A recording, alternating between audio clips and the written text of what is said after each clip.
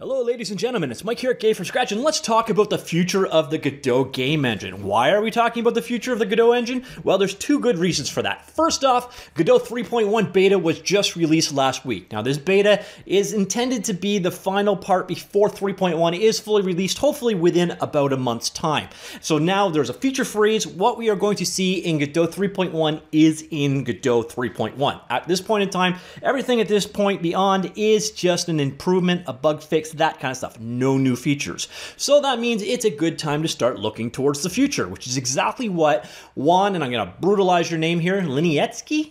I've never said your name before, Juan. So basically, the lead developer of Godot is put down to paper or to Twitter what his intentions are for Godot 4.0 in the future. So basically, this is his personal to-do list. Now, do keep in mind, Godot is now much more than one man. Now, it used to be him and his partner were pretty much Godot. And this is the guy that originally open sourced Godot, and he probably continues to be by far the biggest contributor to Godot. But there are a number of people working and contributing to Godot, including a couple of full-time employees. So just because something isn't on this list doesn't mean it's not going to happen, and it doesn't guarantee you that everything on this list is going to happen, but this is basically the lead developer's self-made to-do list of things to look at. And he's done two tweets. One was a set of things to do with the renderer or Godot itself, and the other one was all about physics improvement. So now we're going to take a look at both of them. First off, let's look at the Godot 4.0 to-do list. So this is generalized stuff, but mostly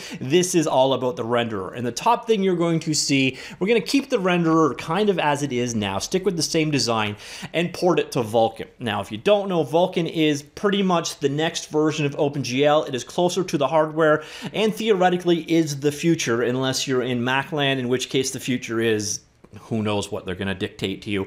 But Vulkan is pretty much the low-level cross-platform API of choice for most game engines going forward, and they're going to port to it. Now, a lot of times you start to see about a 30% improvement over OpenGL performance to Vulkan.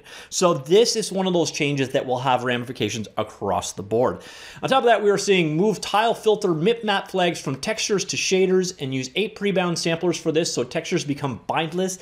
I'd like to see this moved out of the texture in the importing process, so I am fully on board with that change. Add shader caching. Hopefully that, ooh, I did not mean to press that button. That was scary, sorry about that.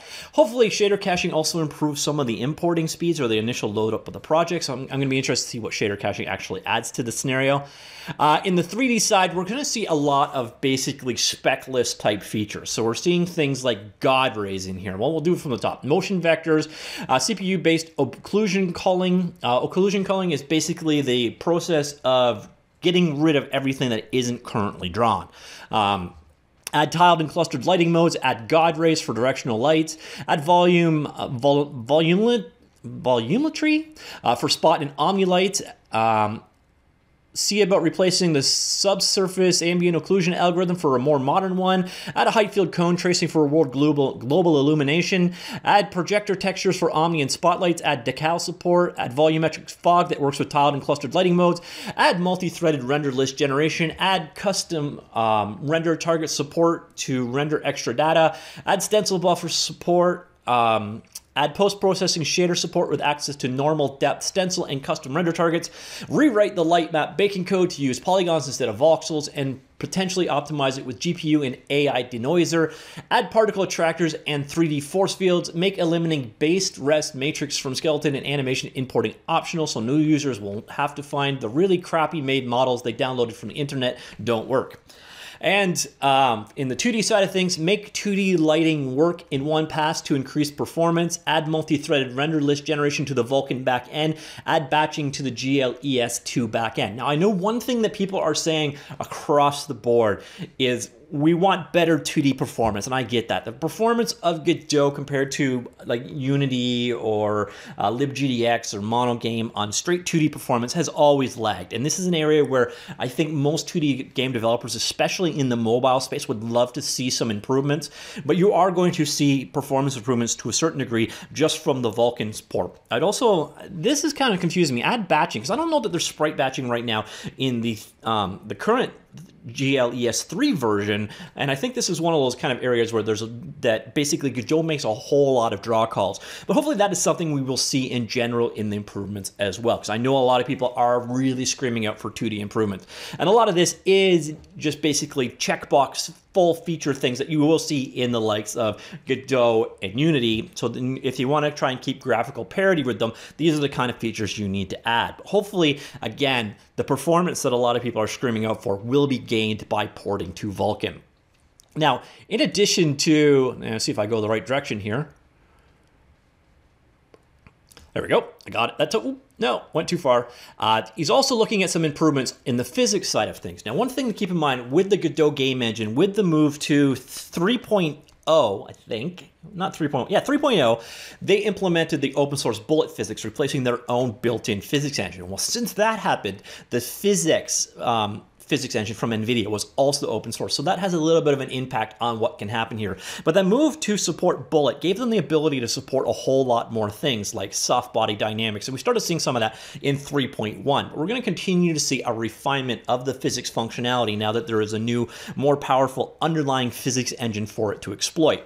But again, you also have the physics engine that's being explored. We'll get back to that in a second. So on the 2D physics side of things, which by the way, the 2D physics still uses the in-house built physics engine. It is not using something like Bullet or Box 2D. It uses Godot's own purpose-built physics engine for that stuff. But we got optimized SAT code and use simpler algorithm for primitives, warm start using name segments or points instead of proximity cache, maybe add quad tree or balance tree based indexer, add buoyancy so objects can float in planes, optimize convex shapes using a binary tree for support and projection, make solvers multi-threaded. So basically what you're saying here is improve performance, give the ability to well, most of this actually boils down to improved performance, other than add buoyancy. That's new functionality right there, but you know, nobody is going to shirk at new performance or better performance, I don't think.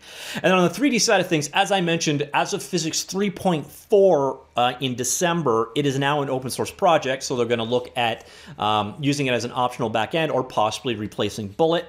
As I mentioned, Bullet is the new physics in 3.0 that replaced the existing 3D in-house physics.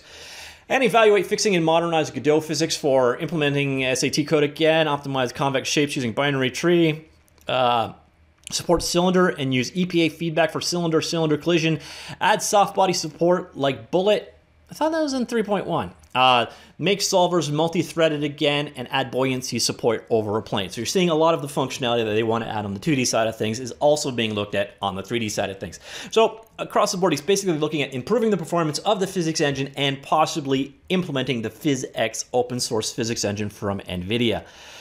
And that's it. That is what he is looking at for the future of Godot 4.0 or possibly 4.1.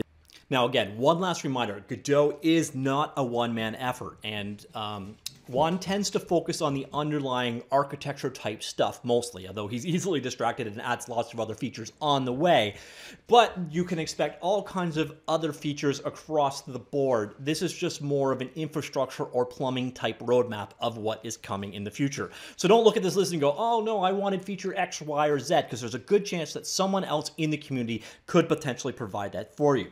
So taking a tentative look at this list, is there something that you see on there that you're really excited about? Are you really looking forward to the Vulkan back-end port? Are you having some performance issues that you hopefully like to see solved? Or would you have liked to have seen them focus in a different direction? I'd love to know all of those things. Comments down below, and I will talk to you all later.